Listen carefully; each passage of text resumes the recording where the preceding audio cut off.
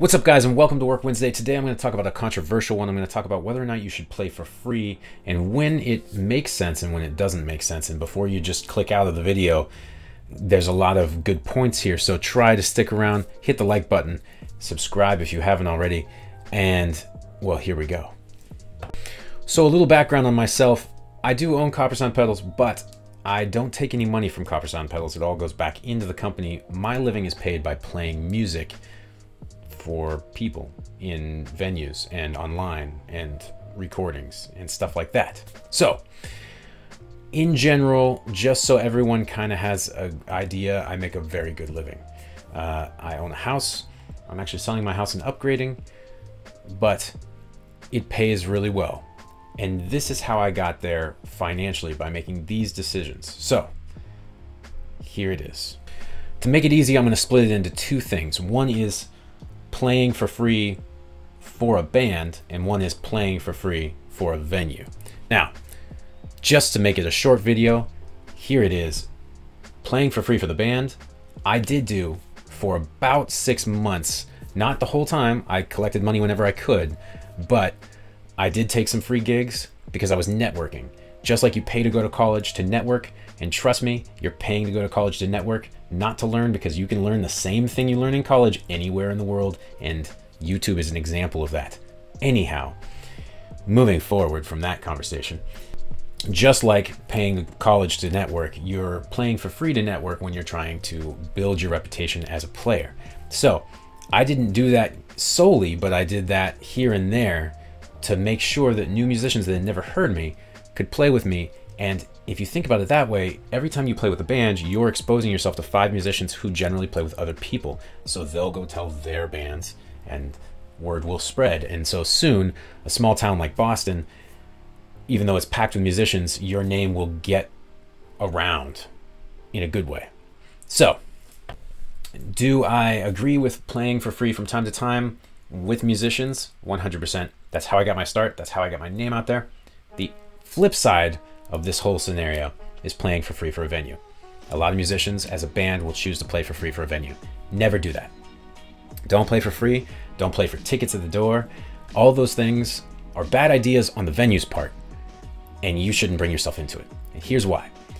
A venue you cannot network with. Venues are in direct competition with other venues. Bands are not. There's plenty of work for bands. So your band members play in other bands. When you network with them, your word spreads of your playing to other bands, because musicians are generally pretty friendly and share information that way. Venues do not. The venue right here doesn't want to share with the venue next door unless they're co-owned or unless it benefits them in some way, and it won't. If you're a good musician and you have a good following, or if you're a good musician and people come to the venue because, man, that night you just killed it, if they hear that you're playing next door the next night, they're going to go next door, maybe, instead of coming to this venue. So the venues don't want to share. So establishing yourself with a venue that doesn't want to pay you isn't going to network you to another venue, because they're not going to tell the venue next door, this guy's great, you should hire him. They're going to be like, this guy plays for free and he's great, or girl, and I want to keep them for myself. Also, in general, I don't like the approach of venues when this happens, because you get things like this. On Craigslist about a decade ago, there was this coffee shop in Dorchester, which is South Boston, and it used to advertise looking for bands to play for free with a promise that as things grow, they will be paid. My response to that ad was, looking for coffee for free. When I get money, I will start paying. It's the exact same thing. Exact same thing. There's no difference. None at all. So, and that happens a lot. The other thing is venues that charge at the door. Here's the problem with that. They want a band with a big following. The problem with hiring a band with a big following only to tax their patrons for watching them, it's not sustainable. Meaning, if the patrons do follow that band every single time they play, which, to be honest, if you're playing 3 nights a week, the same people aren't coming 3 nights a week. They're coming once a week, maybe once a month. So, anyway, the logic there is flawed, because they're assuming that you'll bring in 1,000 people to their venue, or whatever, 100 people, but let's just be dramatic. And so they'll tax them. right?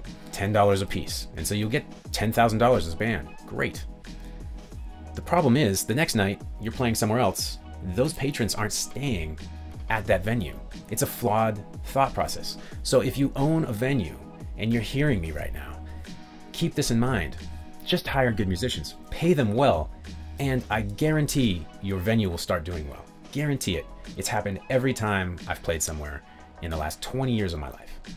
So anyway, that's my rant on money. No, that's my rant on playing for free.